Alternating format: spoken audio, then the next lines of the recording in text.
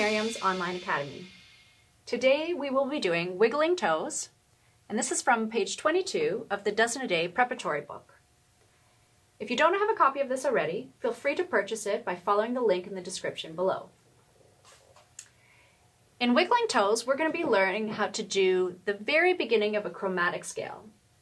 Chromatic scales are one of those things in piano that you will come across over many, many years. So it's important to get the technique solid right from the start.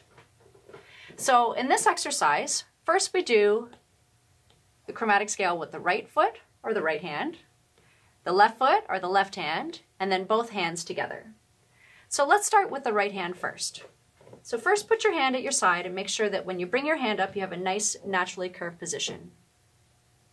I want to point out one thing actually before we start playing, and that is in this exercise we have a C and then a C sharp and then a D and then a D flat. C sharp and D flat are the same note on the piano. So we're going to go up to C sharp and then play D and then to D flat, which was the same note. So we're going to go up and back, and we're only going to use these three notes on the piano. In the left hand it's the same thing. So C sharp, D, and then D flat. So let's do our playing. Get rid of that for a second. All right, so with our nice naturally curved hand position, we're going to start with a nice tall thumb. So make sure your thumb is on a little bit of an angle so that your wrist is not too low. As well, you're going to be going to a black key second. So you want to make sure that you're high enough that you can play the black key with a curved finger and not flat. Sometimes when you play with your thumb down like this and then you go to play the black key, your finger is very, very flat. It doesn't create the best tone on the key. So instead, keep your thumb tall and your wrist a little bit higher so that when you play that key, you can play it nice and curved. I'm just going to point out one little thing with the fingering as well.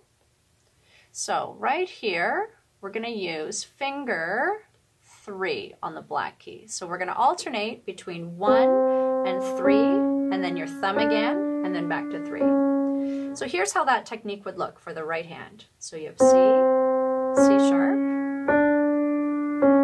Notice a couple of things as I'm playing this. I don't lift my thumb way up in the air like this, and I don't take my third finger off the black key. Instead, I keep all the fingers very, very close and just move my thumb slightly over and slightly back, keeping my third finger in contact with the key the whole time. Creates a very small movement, which eventually will help you to play quite fast. In the left hand, very similar. We're going to start with the thumb on the C, moving to 3, and then back to thumb, and then back to 3 again. So here's the C. So here again, that nice angle on the thumb, keeping it up a little bit higher so that our wrist is in this position here and not collapse like that. Third finger. So you can see here, my thumb just moves slightly back and forth instead of lifting way up in the air like this. You want to avoid that movement. Eventually, again, once you play fast, it's going to be very, very slow and a little bit too clunky. Here's how it looks if we do both hands together. Notice my wrist moves slightly in behind my thumb, and it doesn't stay locked so that my hand feels very comfortable and relaxed.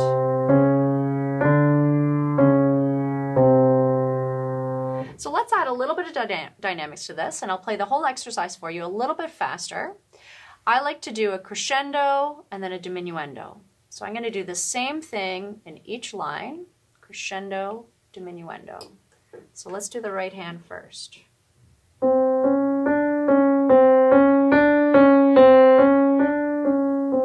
Here's the left hand.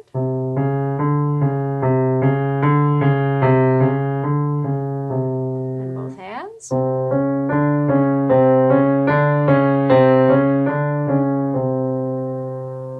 And that's how you correctly play a chromatic passage. Be sure to transfer that knowledge into your chromatic scales or any chromatic passage work that you might have in your pieces. And before doing those, feel free to use this exercise as a warm-up. You could also play around a little bit more with the dynamics, maybe do a full crescendo or diminuendo, some forte, some piano. There's a lot you could do with this exercise to get really, really comfortable with that technique. Be sure to check out more of the videos in the Dozen a Day technique series. Hey everyone, thanks for watching Merriam's Online Academy. Check back here for more videos and don't forget to subscribe below.